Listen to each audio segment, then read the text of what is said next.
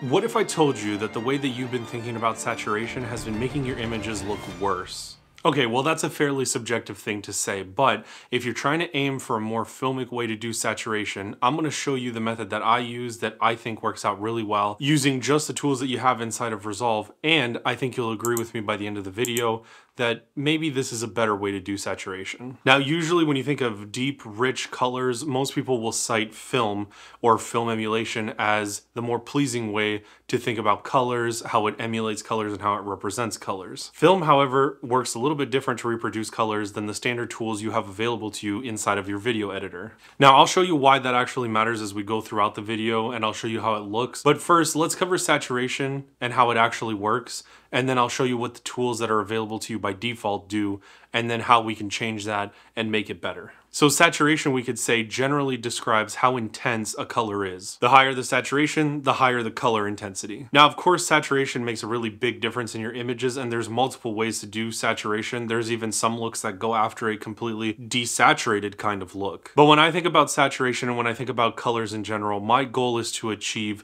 a rich, deep color palette that translates on the screen as well. So let's jump into Resolve. I have an image here that I'm going to be using to show you both methods of saturation and how it works and how it looks different. So number one, we're going to cover the saturation slider. This is a fairly simple one because this is how everyone really starts out in Resolve. So far, I haven't done anything to the image that you're seeing other than set up color management, which you'll need to do for every project. I have a few videos on color management on the channel, but it's probably worth revisiting as it's an important subject, but that's for a future video. I'll also put my prior videos in the description below so you can watch those after this video. Right now, I have it set up in nodes here, so we're normalizing the image into Rec 709, which will be our output color space and what my monitor can actually reproduce. So now if I create a new node in the middle and then go to the saturation knob, I'm gonna almost max it out here so that you can see what actually happens. Not because this is ideal or what I do, but just to prove a point. If we take a look at our scopes, you can see the signal is increasing in our waveform. If I actually pop the scopes out and do vector scope as well so you can see it with between the two scopes, you can see that the colors are getting more saturated as the signal moves out. Along with that, we can actually confirm just by using our eyes and looking at the image that the parts are indeed getting more saturated, and they also seem to be getting brighter. Even in the scopes on the waveform, you can see the lowest part of the signal going up in certain colors. That's because digital color and also most sensors that are available in prosumer, like mirrorless cameras for example,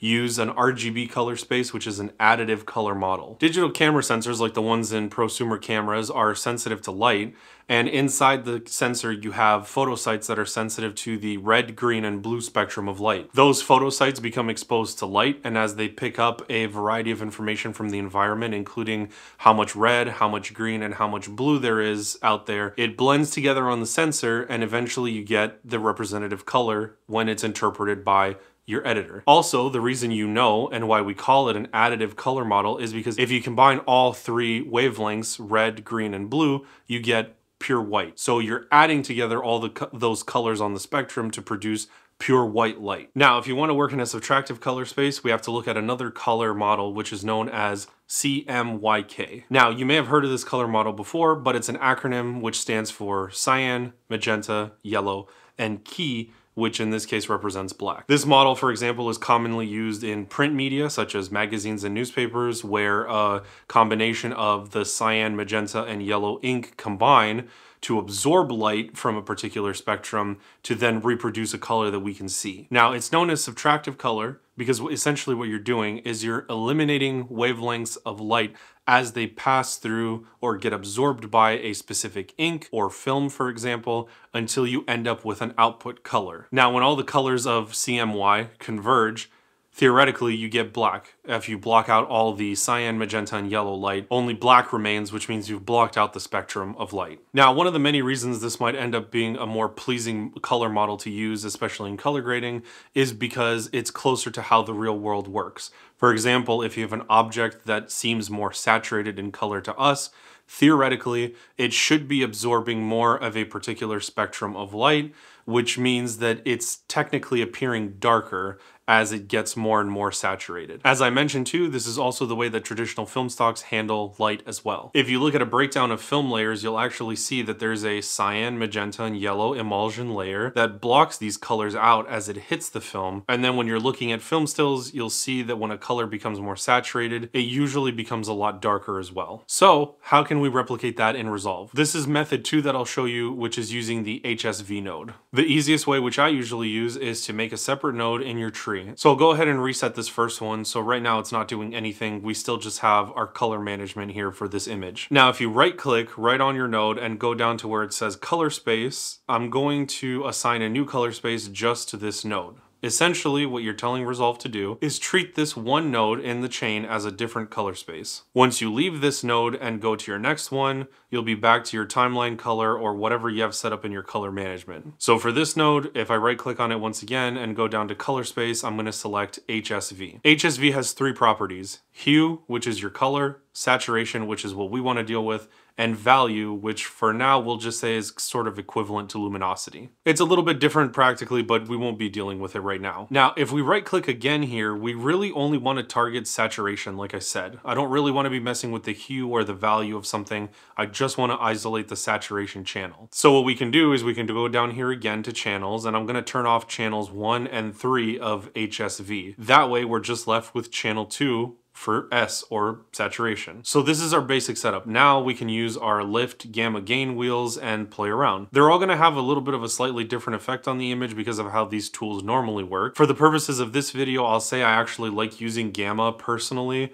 but I always play around with all of the tools just to see what will get me the best result. Gamma moves the values around between 0 and 1, but will preserve 0, which is the floor of our signal, and 1, which is the top before blowing out. So essentially nothing blows out or gets crushed. It'll apply saturation in a much smoother way, and will apply saturation less, I guess we'll say, to areas that are already saturated. That way you don't end up with any results that are kind of funny looking. But like I said, play around with it to see what will give you your intended effect on an image. Most people that I've seen use this technique jump in and use the gain knob, and that works just as well. Ultimately, play around with different methods and look at your scopes and the actual image to see if you're hitting your intended result. If you look on the scopes now, if I use the gamma wheel and pull up on it, the image is becoming more saturated. It's also giving me the effect of intensifying the colors. They look like they're getting darker and more rich. One last thing which I'll throw in there is kind of a bonus is that now, since we're on this node that's sort of in a different color space on this HSV color, but we're only affecting the saturation, we can do some interesting things as well. Like, for example,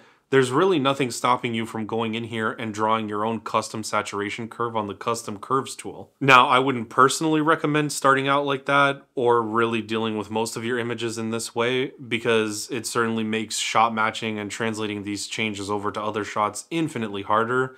But if there's something very specific that you want to accomplish on one shot, you have the option to do that. Alright, so that's where I'll leave it for this video. If you're looking for an easier way to get film-like saturation, this is sort of the easiest method that I've seen to be able to reproduce this effect in Resolve. Now, of course, there are a variety of different methods that people have out there to achieve the same effect. I've even seen a whole bunch of plugins available with sliders that will let you do the same thing and work in a subtractive color space.